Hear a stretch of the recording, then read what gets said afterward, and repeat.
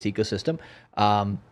But yeah, so let's take a look at the sentiment of the market today. How much fear is in the street, and how much are we buying? So remember, I've been saying if we get down to about 30, 35 in fear, that would be a great time to buy. We currently got down to about 41 today. So people are starting to panic a little bit, which is good for the long-term investors here.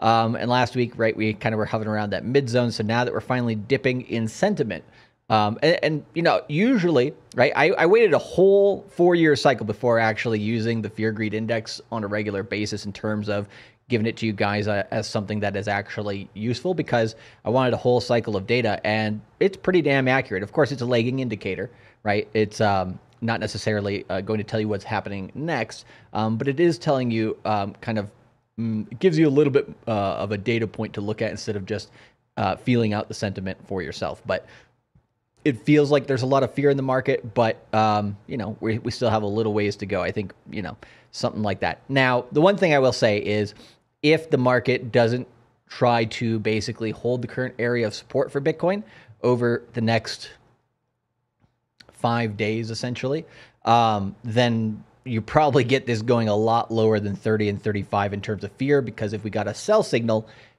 this month and we get a cycle low at the beginning of July, but we don't continue, price doesn't bounce to the upside any longer than July or back above 27,200, if that does not happen, then you're probably going to see fear come all the way down here to like 10, closer to August, September.